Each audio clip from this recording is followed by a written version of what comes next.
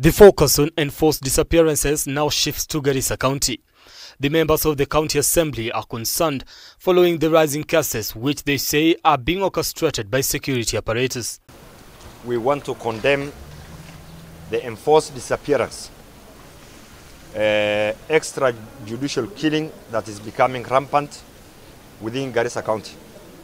We are appealing to His Excellency the President William Ruto, the CS Defense Aden Duale, and the CS Interior Kindiki Kidure, that they came on the platform of change to stop enforced disappearance and extrajudicial killings of Muslims and Somalis in Garissa.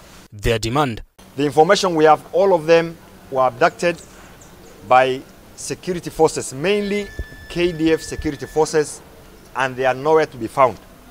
We have tried to search for them in the police stations. The police are adamant that this is the work of the military. Some of them are said to be held up in Manda Bay. Some of them are in Nakuru. We are appealing to both the CS and the President. Please stop this enforced disappearance and extrajudicial killings. The MCS say the cases have continued for far too long. This year alone, several people have been reported missing with their whereabouts unknown. Efforts to resolve the matter have been futile, with their cry falling on deaf ears. Taabu yetu kubwa ni kwamba serikali yetu ya Kenya, kama watoto wameshikwa na wako na hatia, hawaletwi katika mahakama. Wanapotea mahali ambayo tujui mahali wako, paka leo tujui.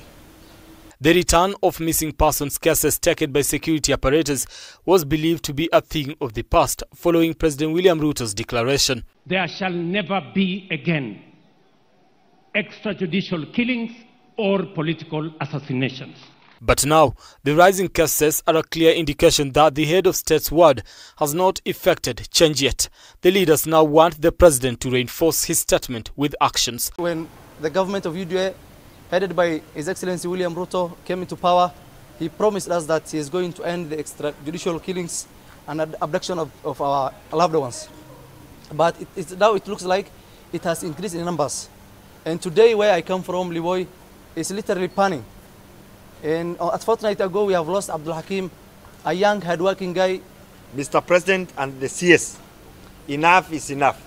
Kindly return these people who are said to be in military camps. They are being held incognito under torture. Brian Amwai, K24.